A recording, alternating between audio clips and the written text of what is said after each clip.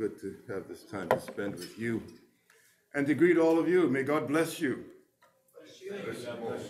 You are engaged in holy work. I remember how Moses was, of course, reminded where he stood on holy ground.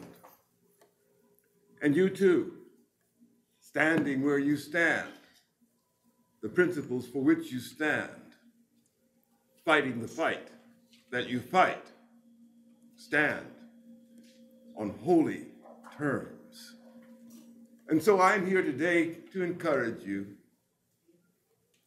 I understand that Star has advertised that I like to speak about American principles. And I do. I've spent a lifetime teaching.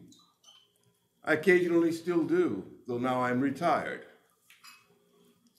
And I've taught nothing so often, so frequently, and so intensively than what this country means and how it came to be. Today, though, we have some primary areas of concern to think about. We have policy questions that are on the forefront of the agenda. And it is not going to do to neglect the urgencies of the day in order to recall the wonders of the past. So allow me to spend a little time musing with you. I bring no tables, no data. I bring no historical references necessarily. I only bring to you today, to your attention, to the forefront of your minds, a couple of questions. And really, only one question. And that question is this: to what do you say amen? To what do you wish to say amen? It does not do to choose a candidate for office where you know what the candidate will foster is something to which you must say amen. Wow. Amen. Amen. You will hear often debates about who were and were not believers in the founding. It's an interesting scholarly discussion. There's much that can be said about it historically, who worshiped where, whether they believed or didn't believe. But let me tell you, my friends, the issue isn't whether Thomas Jefferson did or did not believe. The issue isn't whether George Washington was a serious Episcopalian or not. The issue is, did God intervene in this space? It's time to tell government to stand back.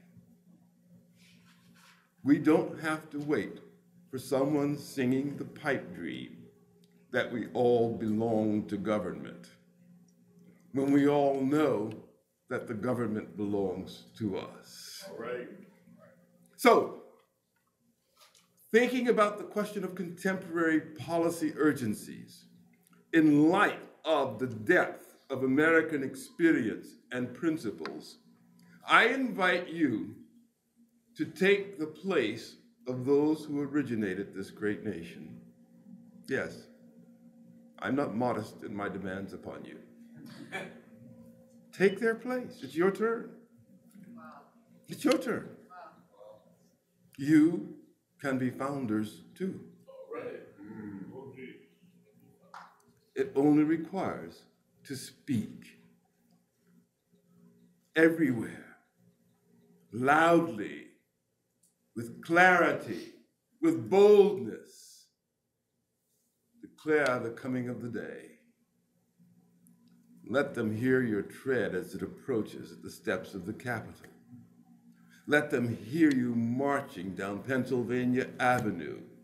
Let them hear the clarion call of revival. Press forward. Take the issues seriously. I don't want you to ignore those, though I'm speaking generally. But remember always to present them on the strength of faith and conviction, knowing the work has been appointed by God. I preached a week ago, and I'm done with this. This is I'm closing.